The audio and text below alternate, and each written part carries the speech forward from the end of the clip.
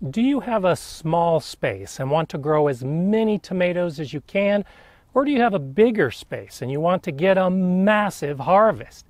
Well, it's easier than you think.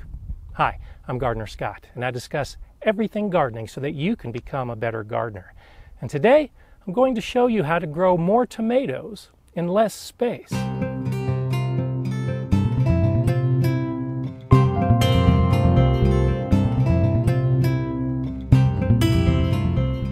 The basic idea is simple. It's to grow up, not out.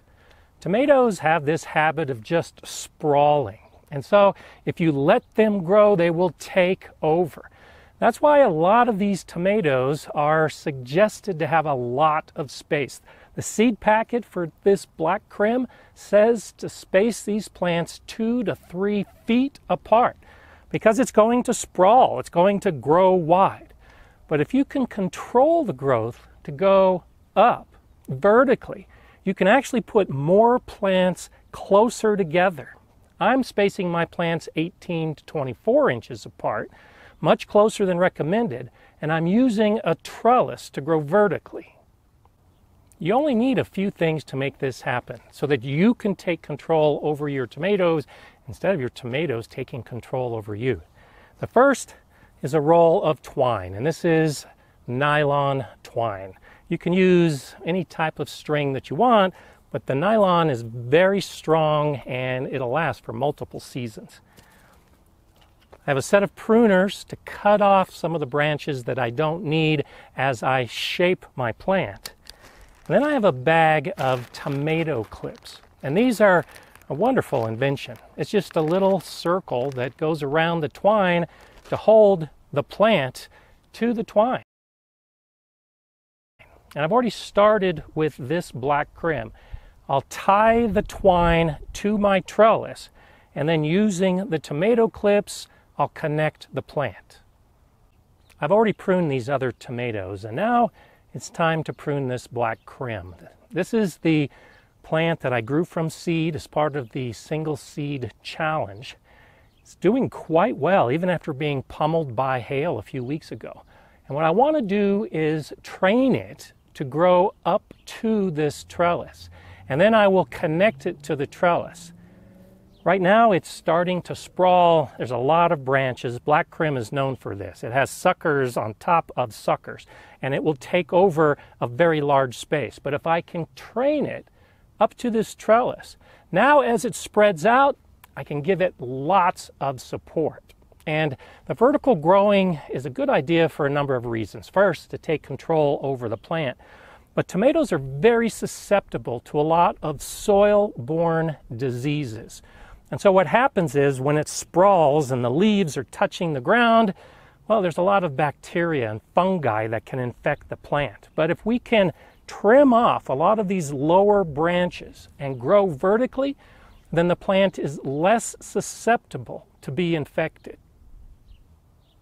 This technique of pruning off the lower branches and then training the plant vertically up against a trellis works for indeterminate tomatoes. Those are the vining tomatoes that just keep growing and growing. I do not recommend this method for determinate tomatoes. Those are the kind of tomatoes that get bushy, and those should be allowed to sprawl, and they should be allowed to let the suckers grow. I'm going to be pruning off a lot of the suckers on this plant and all of the others.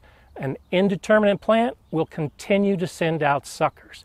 That's why I can cut it drastically and it will continue to grow. I'll start by inspecting the plant, just trying to get a feel for what I'm working with. Branches, suckers, the leaves, and I've got one twine already, but it's not actually supporting the main stem. So as I look at the plant, this piece right here is the biggest and the strongest, and I'm going to actually make this the main stem. Now the reason I say make this the main stem, because this other piece was originally a main stem, but it looks like one of the suckers has really taken over and is growing quite strong. So I'm going to take a tomato clip and support this piece while I look at the rest. You have different types of growth on a tomato plant. The thing to look for is the stem, a leaf branch, and then a sucker. And the suckers really can take over. This was that main stem that I originally had the twine on, but it got damaged pretty severely by the hail. Well, it looks like this is in between the junction of a leaf and what is now the main stem. But in actuality, if I turn the plant, you can see that this is a leaf branch. This was the main stem. And so now this really strong piece that I'm actually letting grow was a sucker. But this sucker has grown much stronger than the main stem that was originally in place. I know this can be confusing when a sucker is now the main stem and the main stem is now smaller than the sucker, and then you get suckers on top of suckers. What you have to do is just get down close and personal with your plant and start analyzing, looking at the pieces of the plant to determine what's a sucker, what's a main stem, and then make the decision of whether a sucker becomes the main stem. There's no set rule. You're the one in control. I'll show you how I take care of this plant, but it's something that you just have to get in and do. And it's better to do while the plant is still relatively small, because when it gets to the trellis, it's going to spread out. If I wait too long, a lot of these suckers that have become main stems might have to be cut out and damage the plant. So I want to deal with the plant while it's relatively small. So when I prune, I'm pruning out small suckers or small stems and letting the bigger ones grow. So now I'm going to start cleaning up this plant. And so because I've already identified this old sucker as the main stem, as I look at the original stem, it's got so much damage and it's been weakened so much by the hail that I'm just going to take it out. I look at the bottom of the plant and I'm going to start from the bottom and just work my way up, taking out branches along the way. Now, here's another branch that was damaged by the hail. It's actually pretty weak and wobbly, so I'll take that out. It actually was a sucker. What's left behind is this leaf branch.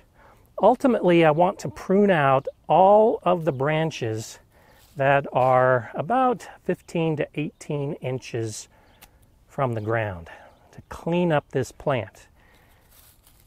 You can see that it's opening up a lot of space.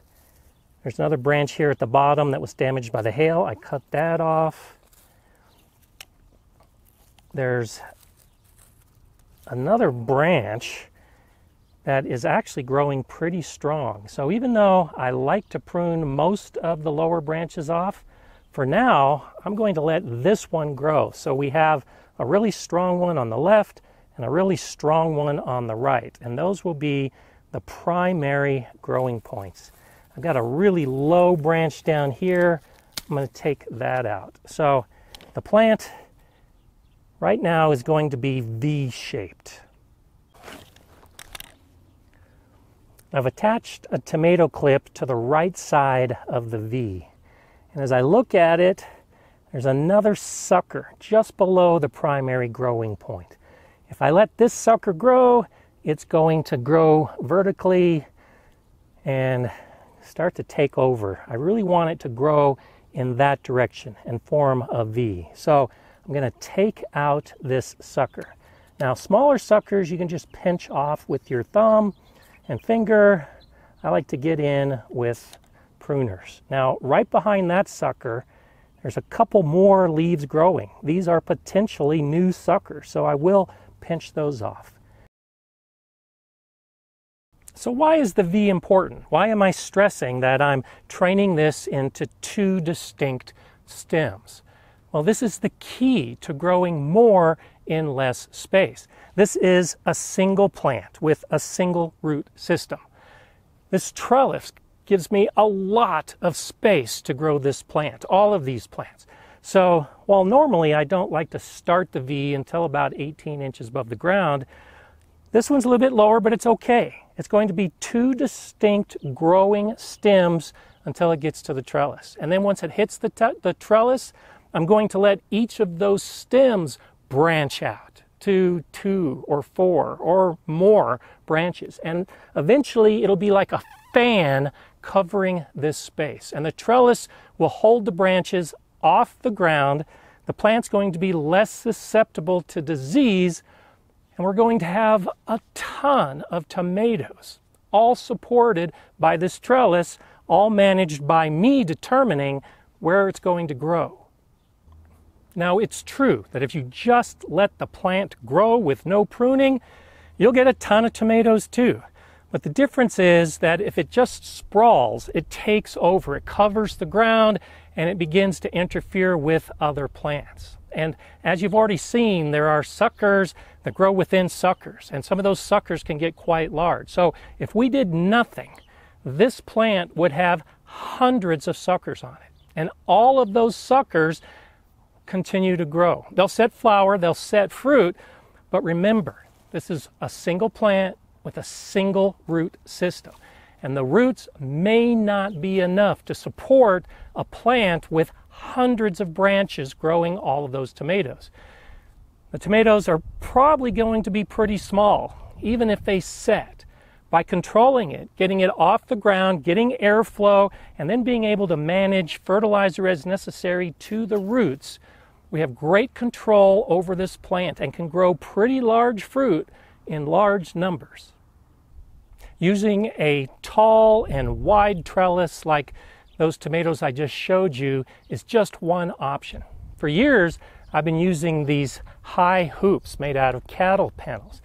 And instead of pruning the tomatoes into a fan like I will on that other trellis, these, I use the same basic concept, but now it's more of a vase shape. So I'll start with the V with 2 distinct branches, and then I'll let each of those grow more. So eventually, each of these tomatoes under these trellises will have multiple growing points. But it becomes a 3-dimensional growth, all within the support of this trellis. Let me show you how I specifically pruned a few of these different plants. On this tomato plant, this is the main growing stem, and the main growing point got knocked off in a hailstorm. But this sucker that's growing between a side branch and the main stem is going strong. So what I'm actually going to do at this point is to trim off the main stem.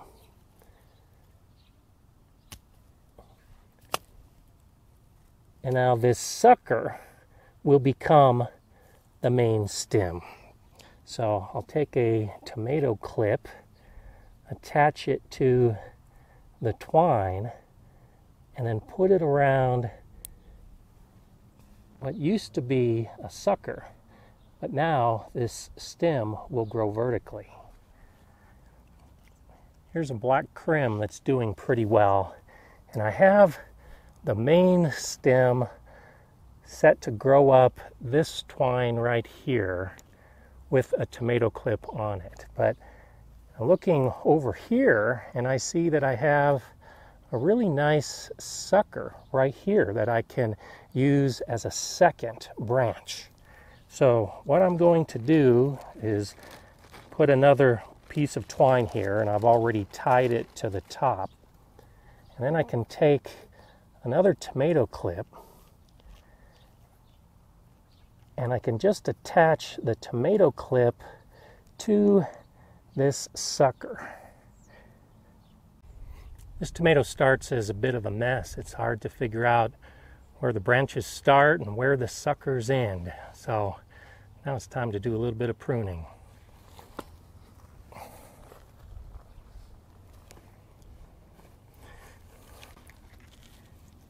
Start by taking off a lot of these lower branches. They'll improve circulation on the plant and also clean it up so I can see what I'm working with. There's a few dead branches from the hail. This sucker can grow into a completely different plant, but I'm not ready for that right now. I will cut it off and set it to the side. Same with this one down here. Set it to the side. Take off some of these dead and dying lower branches.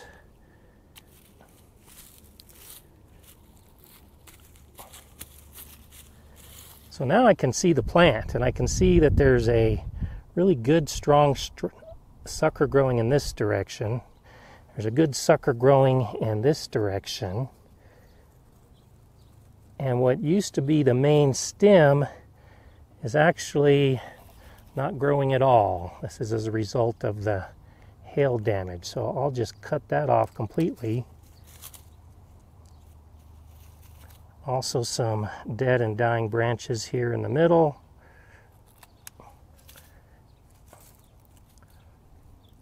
The center looks like it lost its flowers. There's no reason to keep it in place. So I've cut this plant back dramatically. Now I'm going to go ahead and put a tomato clip on this sucker right here. And I'll put a tomato clip with a new piece of twine on this sucker right here. And I'll focus on these two primary growing points from this point forward. So these suckers that I pruned off can actually grow into another full-size tomato plant. So I'm going to take this one, prune off some of these lower branches, and then make a deep hole and stick it in. Press down the soil, cover it with mulch, I'll water it in, and I expect this plant to grow. And I'll do the same thing on the other side with this nice sucker. The type of trellis you use isn't critical, but I prefer these cattle panel trellises because they're sturdy and strong.